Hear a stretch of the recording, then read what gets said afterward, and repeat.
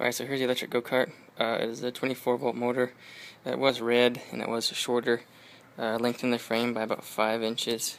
And here you can see the length. Got an old school chair. Mounted up a new seat. The batteries will eventually go under there, under the seat, but for now I'm just using my 36-volt lawnmower battery.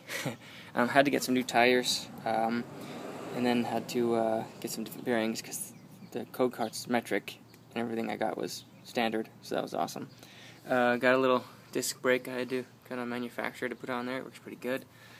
I'm going to put LiPo batteries on it. Cleaned it up, painted it. I'm going to put, seat's going to be black, and I'll have like a bumblebee sticker for Transformers because I'm a nerd. And I'll be able to race against the boys.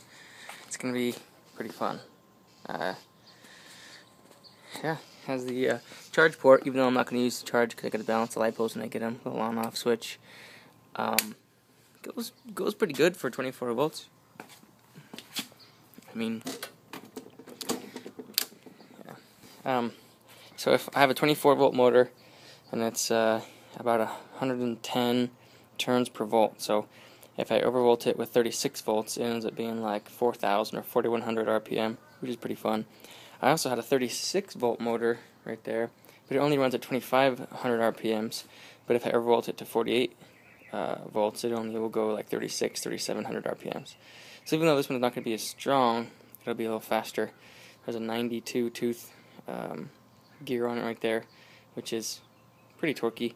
And I have another 55 tooth gear in the box over there that'll make it a little faster. But this should scoop me right along versus the Optimus Prime double-seater 24-volt machine and Caden's Superman go-kart, which goes pretty fast. So it's fun times.